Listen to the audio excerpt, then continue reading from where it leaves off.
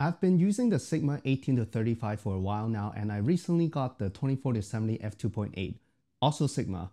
I hope this video can help you to decide if you should get the same lenses or if you have to choose one, which one you should get. Let's get straight to the point. If you're always filming in indoor environments, let's say a room or a building, I will recommend the Sigma 18-35 f1.8 because of the wider angle. Sometimes you just cannot back up if your back is already against the wall. But if you are always filming outdoor with a lot of space, I will pick the 24-70 because of the longer zoom range and the compression from the longer end. One thing I want to mention first, if you are more into videography, the Sigma 24-70 f2.8 is almost parfocal, but the 18-35 is not. Parfocal means when you manually focus on something, no matter if you zoom in or out of the lens, the subject will stay in focus. This is very handy for videos because zooming in and out is a very common technique in filmmaking, and parfocal photo lenses are very hard to find. I know you'll probably think that I'm so dumb to compare two lenses at very different price point and focal length, but I'm just trying to show you the differences if you can only pick one of these lenses up for multiple purposes. Maybe picking one of them will be a better investment than the other. So yes, I know they are completely different lenses. Keep in mind, I'll be showing you the differences between these lenses on a cropped sensor camera. I know the 24-70 is a full frame lens, but it can be used on a cropped sensor camera as well. And the 18-35 will still be cropped even if you use it on a full frame camera. That means the full frame equivalent focal length will be around 29-56mm and 39-112mm for these lenses. Basically, they will be much narrower compared to a full frame length. Before we compare them, just in case if you are going to get both lenses, the zoom and focus ring will definitely confuse you. First, the zoom and focus ring on both lenses are flipped, but that's not the worst. The zoom ring on the 18-35 goes to the right to zoom in, and the one on the 24-70 goes to the left to zoom in. What were they even thinking when they made the lenses? They are literally the same generation and from the same art series. Trust me, I'll never get used to it. Okay, let's compare the lenses in more detail. The Sigma 18-35 is super popular because of its fast, constant aperture at f1.8. That means it should be able to capture more details in low light situations. Here's a side-by-side comparison between the Sigma 18-35 f1.8 and the 24-70 f2.8 in the same environment. I'll show you with different camera settings and I will let you be the judge. Keep in mind, I'm not going to do any post-editing, including denoising and color correction, so you can see when I need to crank up the ISO for the slower lens, if there's any color shifting or not.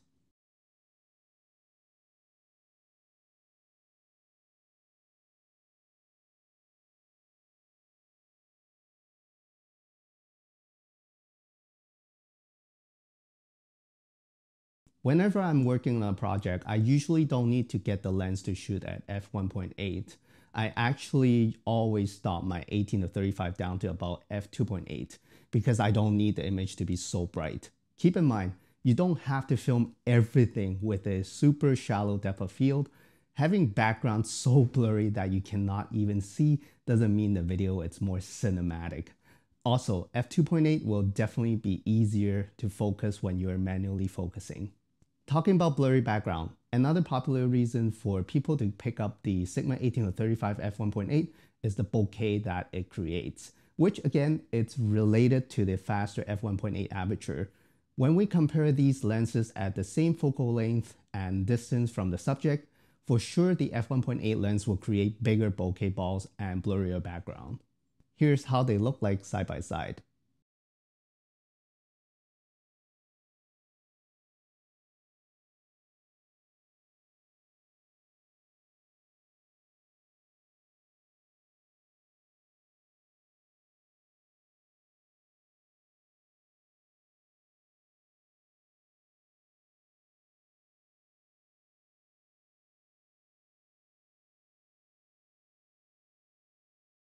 But don't forget about the compression when you zoom in on the lens with the longer focal length. When both lenses are zoomed in at its max focal length, 35mm for the 18-35 and 70mm for the 24-70, you will get a much more compressed and blurrier background with the 24-70, even when it can only go up to f2.8. To be honest with you, the compression of the background and the isolation of the subject when using a longer lens is my personal favorite way to direct audience's eyes. That's why I always try to use a longer focal length whenever I can. But in some cases, for example, for an establishing scene, I will do it with a wide angle. If you're wondering about the sharpness of these lenses, don't worry. As usual Sigma lenses, they are very sharp even wide open at f1.8 and f2.8. Of course, the corners are going to be soft when they are wide open. So again, stop them down if you want the corners to be sharper. I personally never look at my footage with a 10x zoom to pixel peep the corners, but here's an example just in case if you're wondering.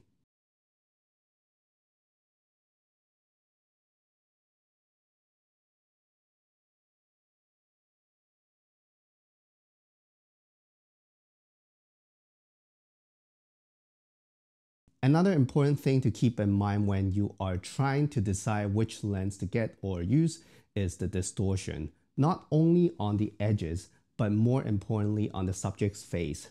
A shorter focal length or a wider lens like 18mm will tend to make the face of the subject rounder, and a longer focal length like a 70mm will tend to make the subject skinnier.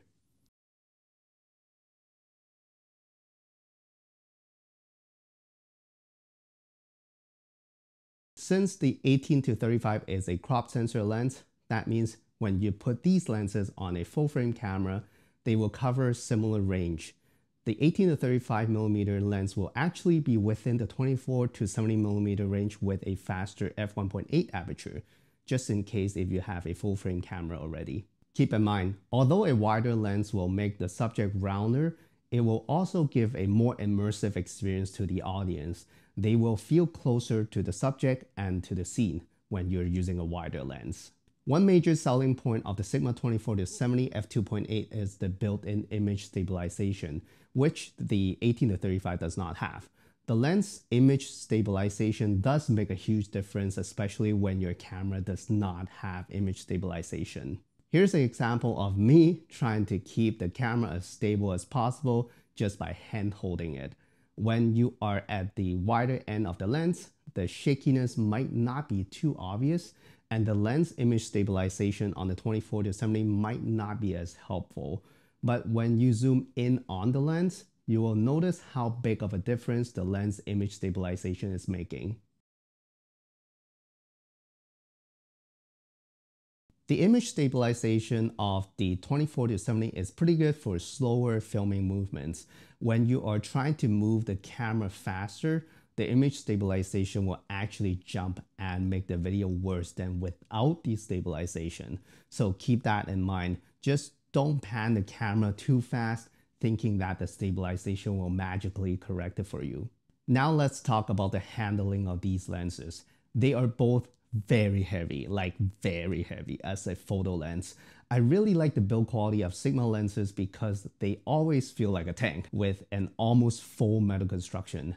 Weight-wise, the 24-70 is about 35 grams heavier than the 18-35, but it feels better in hands because it has a different weight distribution. When you have the 18-35 on the camera, it feels more front heavy because it is longer than the 24-70 when it is not zoomed in. The 24-70 feels more center weighted when it is on the camera, which makes it a little bit more comfortable than using the 18-35. It should be easier to balance on the gimbal as well, just don't zoom in. The reason why you don't want to zoom in on the 24-70 when it is on a gimbal is because it extends when you zoom in. It will most likely throw your gimbal off balance unless you have a super strong gimbal that it can take on the sudden change of weight distribution. I'll definitely test it out on my gimbal. Another thing you might need to consider is the filter thread size. It is 72mm on the 18-35 and 82mm on the 24-70. I think 82mm is almost the max filter size for photo lenses. So if you don't already have 82mm filters, you might need to get new filters just for the 24 to 70. That's why all my filters are 82mm just in case if something like this happens. That was close. Just in case if you are wondering, the front of the 24 to 70 does not rotate when you zoom in and out, so you can still use matte boxes that attaches directly to the lens.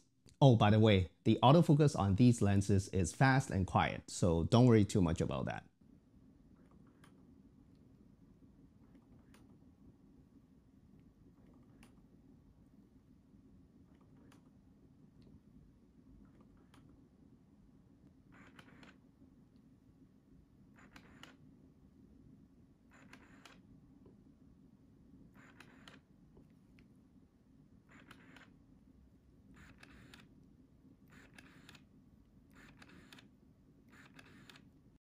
I think that's it. Those are my thoughts on the Sigma 18 to 35 f1.8 and the 24 to 70 f2.8. To be honest with you, if videography is what you do for a living, try to save up money for both lenses because they do cover different purposes. If you can only get one lens right now, get the Sigma 18 to 35 because although it might look different, you can still try to get closer carefully when you have a wider lens, but not the other way around usually. Getting the 24 to 70 will definitely be a great next step and addition. Let me know what's your favorite lens in the comment section below. Thank you so much for watching, and I'll see you in the next one. Keep in mind, you don't have to film everything with a super